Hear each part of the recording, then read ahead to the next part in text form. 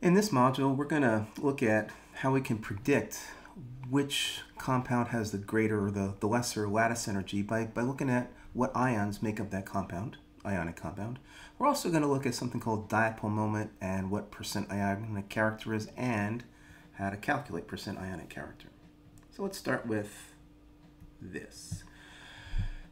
The general principle, the rule is that the smaller the ions are and the greater their charge is, the greater the lattice energy.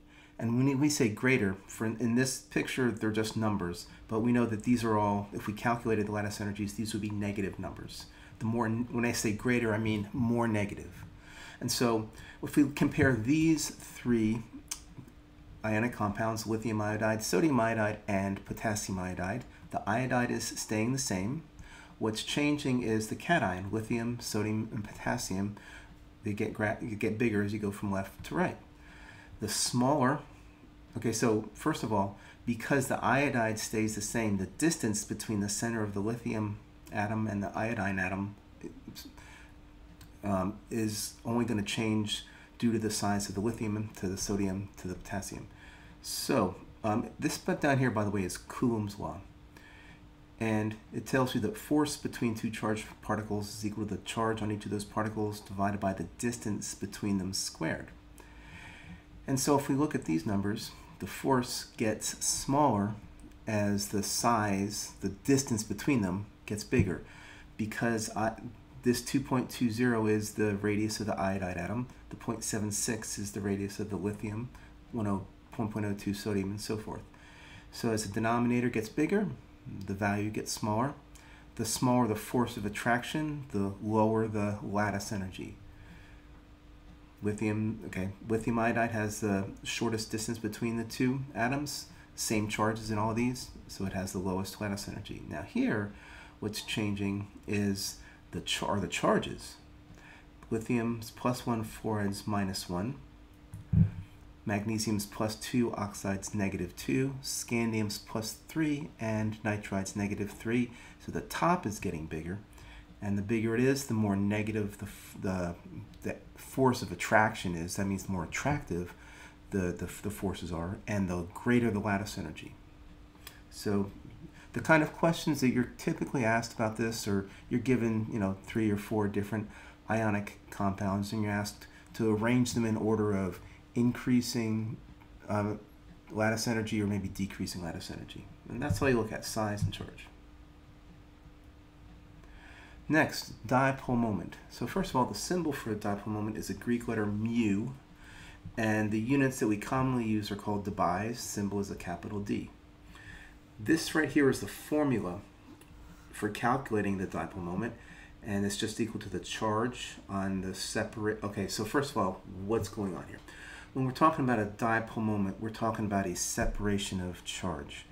And the magnitude of that charge is going to be the same. It's just going to be, there's going to be a positive end and a negative end. So imagine like a hydrogen chloride. What we're talking about with this dipole moment here is that hydrogen's electronegativity is 2.1, chlorine's 3.0. Chlorine's more electronegative, so that means there's going to be a little bit of a negative charge down here and a little bit of a positive charge on the hydrogen. Now this charge, this is what we're talking about.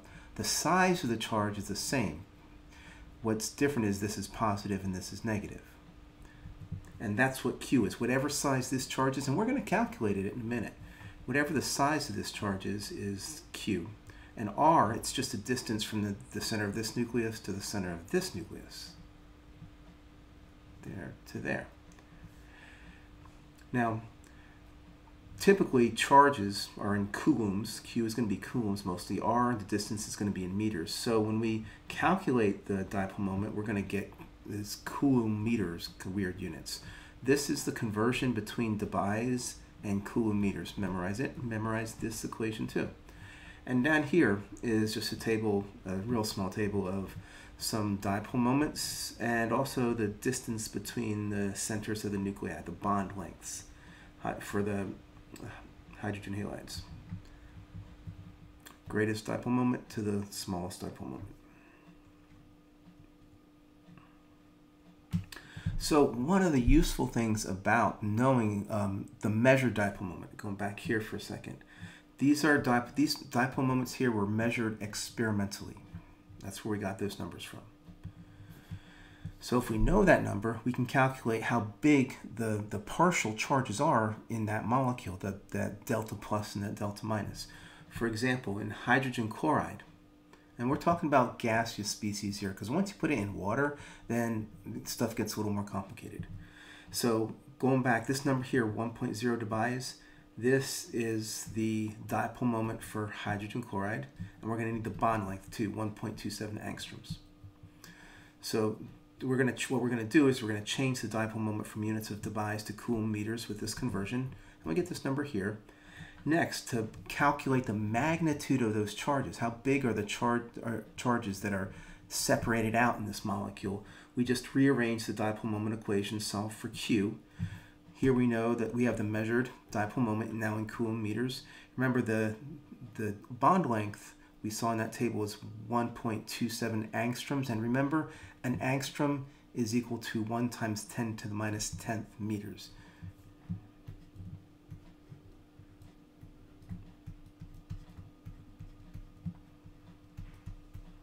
If you haven't memorized that yet, definitely useful to do. Anyway, so now we know the charge, the size of the charge that's separated between the hydrogen and the chlorine atoms in hydrogen chloride, about 2.84 times 10 to the minus 20th coulombs. It doesn't really tell you much. It's a number, so what, right? But what we can do is we can compare that to the size of a charge on an electron. In other words, how many electrons is that charge separation? All we do is take the magnitude of the charge we just calculated and divide that by the charge on an electron, which you've memorized or are going to put on your cards anyway. And this is the charge on one electron. The amount of that charge is just 0.177. So we say that the separation of charge, or the size of the charge, is 0.177 electrons. All right, so now percent ionic character.